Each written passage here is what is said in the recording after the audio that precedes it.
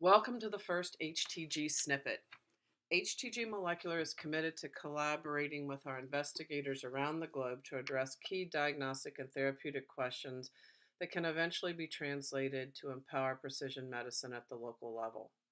As an example, at the ASCO 2019 Clinical Science Symposium, Dr. William from MD Anderson and Hospital BP São Paulo, Brazil, presented an interesting body of work around the molecular landscape of oral neoplasias and the risk of progression to malignancy. The molecular landscape of invasive head and neck carcinomas has been extensively characterized by numerous investigators over the past decade. It has been shown that oral precancers are risk factors for invasive oral cancers and that the risk of malignant transformation is highly variable. The purpose of this study was to do two things. One, to describe genomic and transcriptomic molecular landscape of oral precancers, and two, to determine the association of molecular features with the risk of invasive oral cancer development. This was accomplished using multiple clinical trial patient cohorts that were prospectively collected with serial oral biopsy and long-term follow-up with biopsy.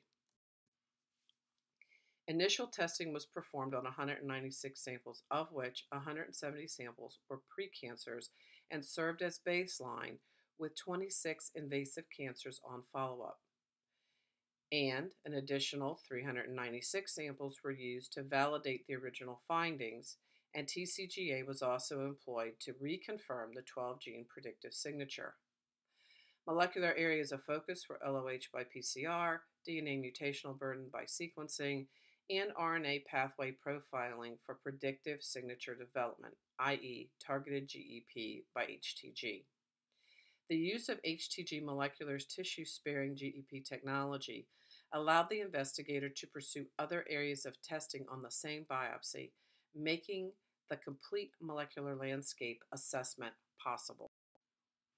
When looking at the 12-gene risk-Cox score across the initial validation and recalibrated TCGA datasets, one could see a significant correlation across the different clinical trial cohorts with respect to the predictive capability of the 12-gene signature. This also demonstrates the signature correlation between the extraction-free QNPA technology from HTG Molecular and the Illumina sequencing platform. This is the first description of the molecular landscape of oral neoplasias and the risk of progression to malignancy.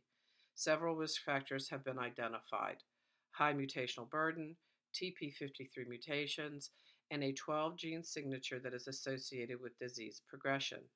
If you would like more information, or if this information needs to be forwarded to someone else to initiate a discussion, please let us know.